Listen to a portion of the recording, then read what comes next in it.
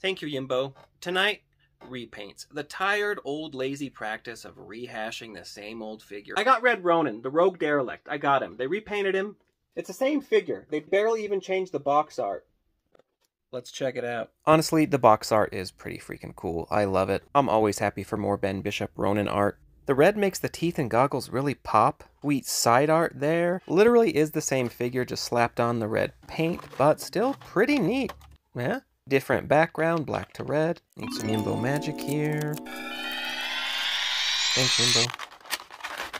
Need some more, there's all these damn tags. A little more. Thanks, buddy. He's finally free and we can finally talk about the figure, look at the accessories. Ah, I need more magic.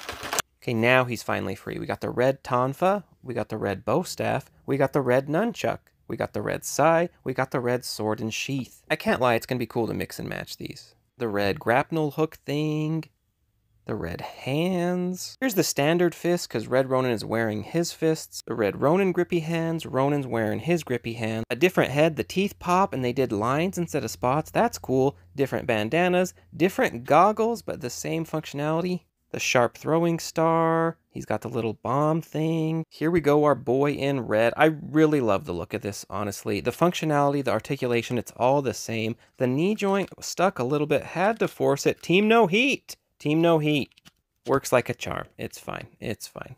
I really like the play between the red and the black. It brings out the details, make things pop. Oh, I found the other head. I had it in the wrong box. Once again, the arm articulation, not very great because it's blocked by his armor, so you're not going up, basically. You're not going up, ever. Kinda. I mean, a little bit, but, you know. Such a tanky beast of a figure. His hips move side to side. Not really any ab crunch, maybe a teeny tiny bit. Kind of doing the splits. This leg's a little tight. Pretty good, though. Compare our boys again. Which do you prefer, the red or the regular Ronin? I don't know. I'm in love with both. Pop off the head. They even did the red peg joint. Nice. Getting the goggles to stay on, honestly, it's a pain in the ass. Here's the trick I do. You pull the rubber band down past the little peg for the bandana, and then you can either put the bandana in, or here's the cool red hood. There's a little peg thing in the back that slots in there, and then this way it secures the little bandana goggles on. I really love the goggles. One thing I don't like about this figure is the sheath holder is so damn tight. The sheath fits in there on this one pretty good, but the bow staff, no, that's not going in. That's way too tight. You have to really super duper force it. I'm not going to do it. So that sucks. I wish they would have learned to make the hoop a little bigger. Get him wielding that katana, slides in nice and easy. Yep. And I messed up the hood goggle thing. Yep, okay, it's fixed. Get him holding the bow staff. Sweet, the nunchucks going in the back. I do love how this figure has tons of storage for the side there, too.